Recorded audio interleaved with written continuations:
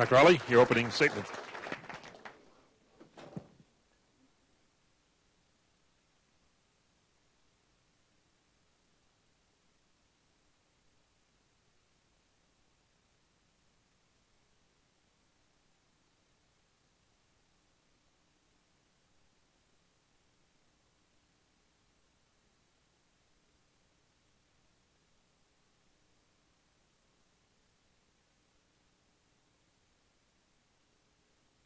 Hopefully tonight we don't hear that scratchiness from last night. Okay.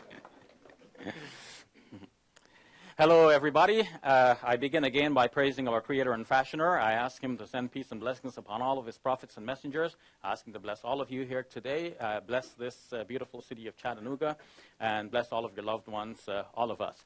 As we come to the final day of my public performance here in your great city, I want to remark on the fact that everyone I have met here in Chattanooga has been so nice. People at restaurants, people at stores, everyone, people at the hotel, and of course, my good friend Bassam. You're all wonderful folks, and I really enjoyed being here with you. So, to the business at hand, tonight, is the Bible a book of peace? In order to answer that question, I want to go back to the criteria that I established last night to show the connectivity between what we're discussing last night and what we're discussing tonight. So we don't deal with each book in isolation, but we want to have common principles based on which we can evaluate both books. Otherwise, as I said last night, it's anyone's call. We don't like a certain thing, so we say we don't like it, and then we invent our own reasons why we don't like that thing. And the thing we like, we invent different reasons for why we like that thing.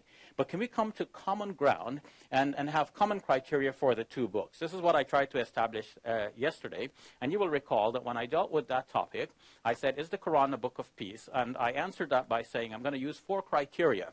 And the first criteria I said was, how does the book present its heroes? And I showed that the Quran presents its heroes as peaceful individuals. Even the biblical heroes, according to David, as you know, he said that Joshua and David are known for violence in the Old Testament.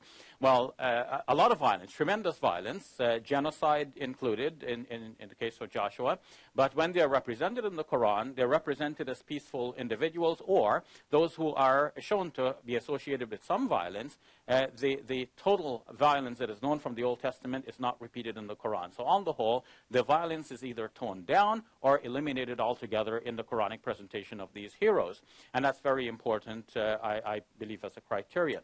The second criterion I said is, does the book command people to live in peace? And I've said that there's a verse in the Quran that does that. David disputed that, but that's not our question tonight. Our question is, if this is a criterion that I used in looking at the Quran, how will that criterion be applied to the Bible, and how would the Bible fare in the face of that criterion?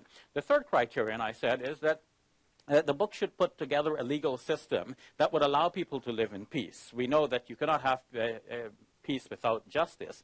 So do you have a legal system in the book that allows people to know their rights and responsibilities so that everything is fair and square between individuals, so that people live in peace with justice? And the third is the just war theory that allows for, in the case that war becomes necessary, how do you fight a war? First of all, what are the stipulations before going into a war to be sure that this is a just war to get into?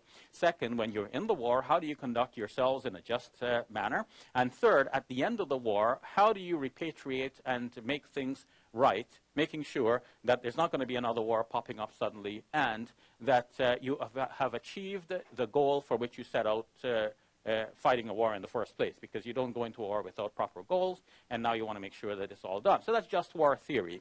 And I said last night that in my estimation, there's nothing in the Quran that actually goes outside of these parameters of just war theory. And my challenge to David was to find something in the Quran and show that this goes outside of just war theory. And he did mention something, but I don't want to relive that at the moment. If he wants to bring that up again, we'll deal with it, or if we have time, we'll deal with that as a separate issue. But our main topic tonight is what we come to now. Applying these principles, how do we evaluate the Bible? Now, to elaborate on my just war theory, I drew on a book by Professor Darrell Cole from Drury University. His book is entitled, as you can see, why is it that my presentation is not up? Hold on.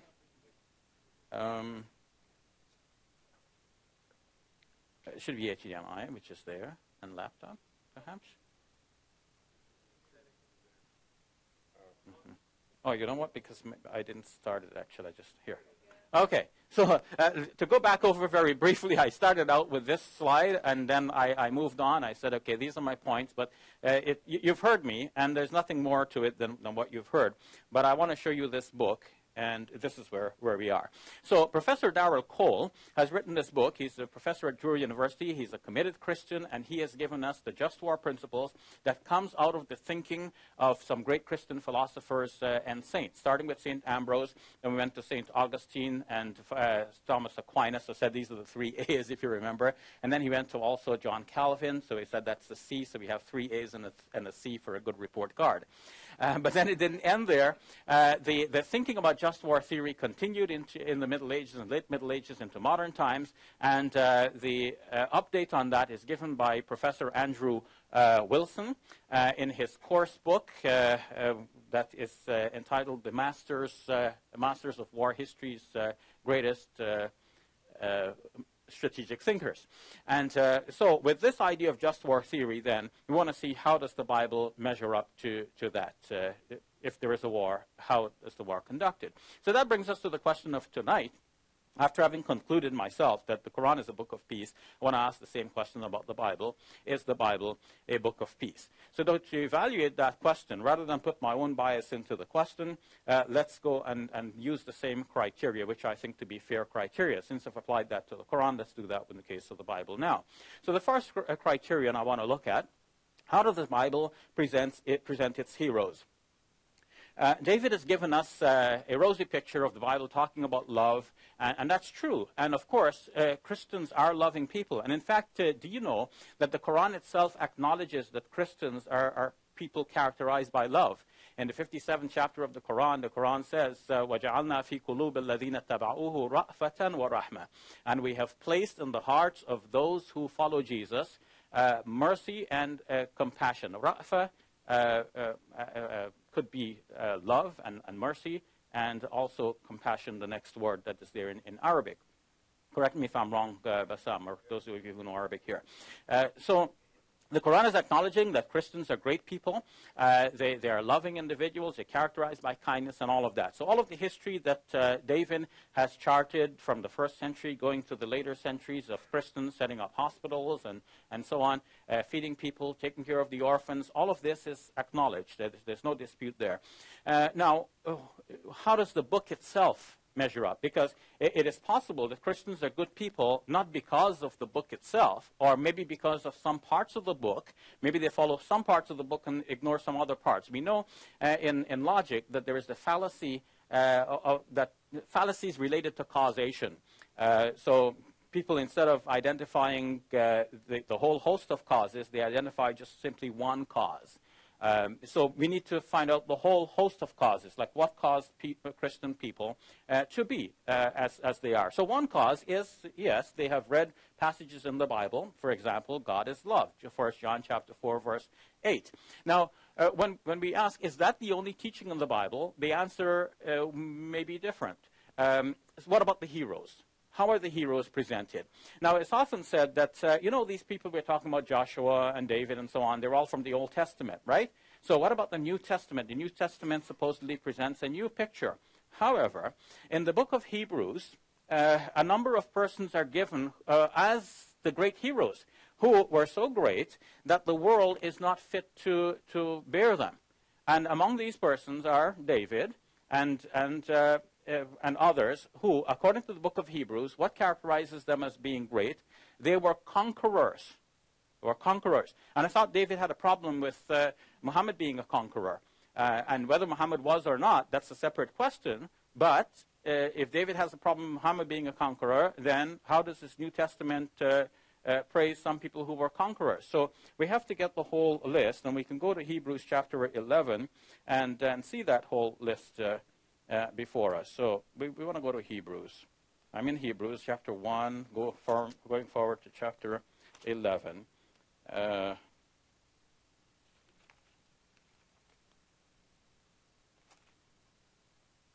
It's most embarrassing when you're looking for something and you can't find it, and you thought it's there. So in Hebrews chapter 11, starting with verse number 12, what more shall I say?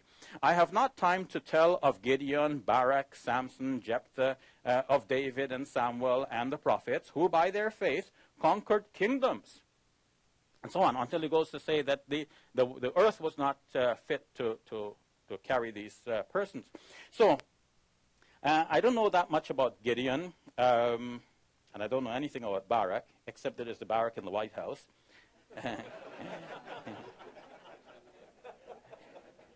But what about Samson? I remarked last night that Samson killed himself and a whole host of people in the arena. Now, you might say these were bad people, but do Christians kill bad people? Does the New Testament teach us to kill bad people? Well, it seems that in this part, the New Testament is celebrating the life and glory of a person who is known to be a mass killer. And I say this with hesitation. I mean, David is right. Muslims have to respect the Bible. And it is true that the Quran says that the Torah has in it revelation from God. And Muslims believe that. We're not denying that. Now, for the Muslim, the trouble is that there would be revelation also in these ancient books, but also those revelations are mixed with other things that people have put in there. So the Muslim needs to distinguish between the two. Another verse of the Quran, which David didn't mention, is the second chapter of the Quran, the 79th verse, which says, فَوَيْلُ لِلَّذِينَ يَكْتُبُونَ الْكِتَابَ بِأَيْدِيهِمْ ثُمَّ يَقُولُونَ هَذَا مِنْ عِنْدِ اللَّهِ لِيَشْتَرُوا بِهِ ثَمَنًا قَلِيلًا. Woe to those who write the book with their own hands and then say it is from God in order to profit thereby but a little. So from this passage, Muslims generally understand that previous scriptures were corrupted by human individuals. And you might be saying, okay, the Quran is saying that's a Muslim book. We don't have to worry about a Muslim book. But in fact, the Bible also shows that the Torah has been corrupted. Where? In Jeremiah chapter 8, verse number 8. Jeremiah, the prophet, is saying, how can you say we are wise and we have the Torah of the Lord, whereas the lying pens of the scribes have falsified it? Now, the translations in various books may be different, but that's the basic idea. Jeremiah is saying that the Torah, as they have them at that time, has been corrupted by the pens of the scribes. So now, for a Muslim, when we read the stories about David and so on, we're saying David was a great prophet of God. The Bible says that David was a man after God's own heart. How could Muslims accept that a man like this committed some of the atrocities that are mentioned of him in the Old Testament? So we don't think he did. One of the things that's mentioned about David is that he wanted to marry Michal, Saul's daughter, and Saul basically said to him, well, you want to marry Michal? Great, but you have to bring me 200 Philistine foreskins. Now, so the Israelites and the Philistines are always at loggerheads with each other, and Samson was usually going out and killing some Philistines and coming back. He's the hero of the Israelites. Now, David is the hero of the Israelites, so to get married, he has to bring 200 Philistine foreskins. Now, how do you get 200 Philistine foreskins? You have to scalp the men, right? Scalp. Obviously, we'd have to kill them first and then scalp them in the right place and then bring back the proof that he has killed them. Then he gets the girl. None of this is mentioned in the Quran. What about Jephthah? Jephthah actually killed his daughter after having vowed to do so. And then God apparently fulfilled what he wanted, and so he had to carry out the vow. And it is interesting that the Quran actually prevents people from killing their infants. David was citing a Christian scholar who said that, killing infants is wrong. So it would be nice to have a verse of the Bible which says killing infants is wrong. And there is actually a verse as well about sacrificing your children to the gods. But the Quran itself prohibits people from killing their infants, because at the time when the Quran was revealed, girls were being buried alive. We learn from some of the early sources. So we go on to David. I mentioned David. That Samuel. Samuel was receiving revelations from God, and his revelations were telling Saul that he had to go out and kill some more, because Saul was basically commanded to kill off the Amalekites. And he didn't kill them all off. So he spared some, and some animals. And Samuel's message to Saul was, God spoke to me and told me Man, you got to go out and kill some more. You got to kill them all off. So why kill them all off? Where does this idea come from? In the Old Testament, there's this idea of harem, which is related to the Arabic word haram. So there's a total ban put on a town, but it's not only on one town. There are many places. God said to Abraham, I'm going to give you this land, and within that land that God is giving them, everything that breathes has to be eliminated. So several people are named: the Hivites, the Jebusites, the Perizzites, the Amorites. I can't even remember all of the names. The Canaanites and the Amalekites. So Saul's problem was that he took pity on some of them. He didn't kill them all. Now, in Deuteronomy, one of the books of the Torah, details what's to be done. You get into this, if you're dealing with a place that God has given you as your possession, the Israelites are given possession of that place, then they kill everything that breathes.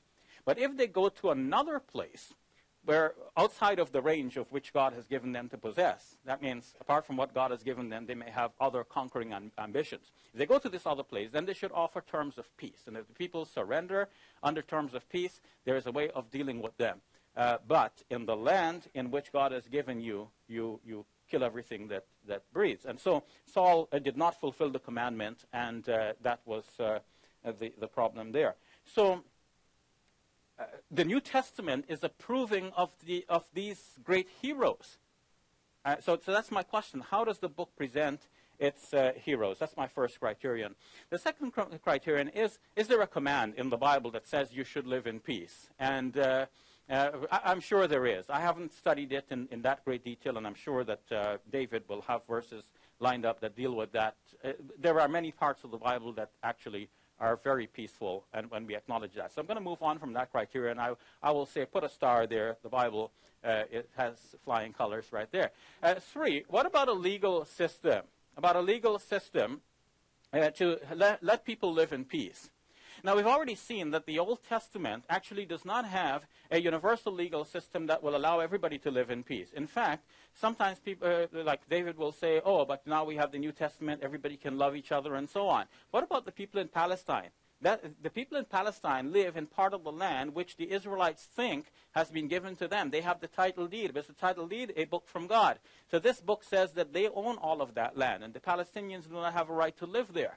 So Jews are coming in from other parts of the world, flocking into Jerusalem because they think that they should be there, and the Palestinians are being shoved off of the more lucrative parts of the land. So even international decrees are defied by those who think we don't have to follow the international decrees. We can go set up our residence on the Palestinian land because it's not really Palestinian land. This land is our land. God told us. So these commandments in the Bible actually do have repercussions for peace in our present times. It is not a complete system of justice that will allow people to live in peace. Now, does the New Testament change that? No, actually no, because the New Testament reaffirms the right of the Israelites. The New Testament basically says, well, Christians are the new Israel, but there is ambiguity in the New Testament with Paul, for example, saying that God's promise is irrevocable. So he gave a promise to the Israelites. That promise is irrevocable. So the Israelites do own that land according to the Bible, both the Old and the New Testament. Today there is a proposal that perhaps there can be a peaceful settlement between Palestinians and Israelites. Let's have a two-state solution and divide Jerusalem. We take East Jerusalem, you take West Jerusalem. Some say no. Why? Because God gave them Jerusalem. And the New Testament affirms that Jerusalem has that status, even all the way down to the book of Revelation, which I like David's statement, the marching orders. How does the book end? The book ends with Revelation reaffirming all of these things. Now, the just war theory. Does the book give you a just war theory? And in fact, no, we cannot approve of genocide. No just war theory is going to approve of genocide and ethnic cleansing. And yet we see that being done in the Bible again and again, over and over. Finally, I want to say something about the book of Revelation, because it's all this about, God is love and so on. Love your enemies, pray for those who persecute you. It sounds nice. But then the book of Revelation shows that when Jesus comes back, he will actually kill off the people who were his enemies. So he will persecute his enemies rather than pray for them. Moreover, there are indications in the book of Revelation that his faithful followers will be caught up into heaven with him in the great rapture, and then they will come back with him to fight in his great army to do what? To decimate the population. And it is interesting that in the book of Isaiah, in chapter 63, God is shown with his clothes bloodied after he has stepped over the dead bodies of his enemies. And now Jesus in the book of Revelation is shown like father, like son. He comes back with a sword coming out of his mouth. He kills his enemies. His garment is also red with the blood of his enemies. And when we debated a week or so ago in Detroit, David quoted for me a passage from the Psalms, Psalm 110, showing that God is saying to Jesus, sit at my right hand till I make your enemies your footstool. What does that mean? It means that Jesus is going to be sitting on a throne, and what is his foot going to rest on? The slain bodies of his enemies. And there is the undercurrent in the New Testament thinking that Jesus should be that victorious conqueror. So we have both. It is both a book of love and also a book of war and dreadful violence. Thank you.